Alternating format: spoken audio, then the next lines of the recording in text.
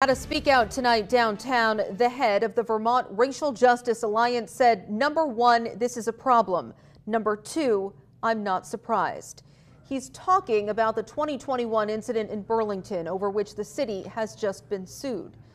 Fox 44's Mike Hoey joins us now live in the newsroom with more. Well, Lauren, the plaintiff in that suit, Kathy Austrian, offered a statement to the Racial Justice Alliance about the matter, and we got to hear it at the Speak Out event you mentioned, which she did not attend. As his mother, I was unable to protect my son in our own house. That's Vermont Racial Justice Alliance Executive Director Reverend Mark Hughes. He was sharing a statement from Kathy Austrian. I made a promise to my son to seek accountability and find justice for the harm done to him. Austrian has sued the city of Burlington on behalf of her son, whom she says stole vape pens from a gas station in May 2021. His experience as a black youth was the direct result of the actions of the Burlington Police Department. They created a medical emergency that stems for lack of training, oversight, and racial bias. Court documents show the teen had a history of behavioral, intellectual, and trauma issues and recently changed his ADHD medication.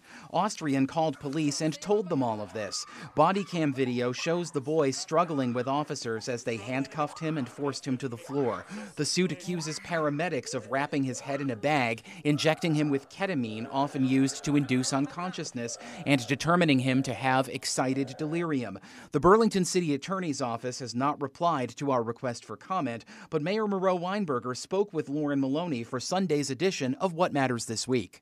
There was, consistent with an executive order that I put out in 2020, a thorough review by the city, including my office. The police commission reviewed it as well. The mayor says he knew ahead of the Tuesday court filing that a lawsuit was likely. There have been numerous conversations, communications between the chief and the family, and that there remained dissatisfaction with the incident.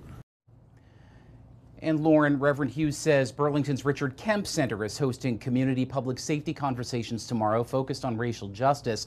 They'll take place at 4 o'clock. Live in the newsroom tonight, Mike Hoey, Fox 44 News.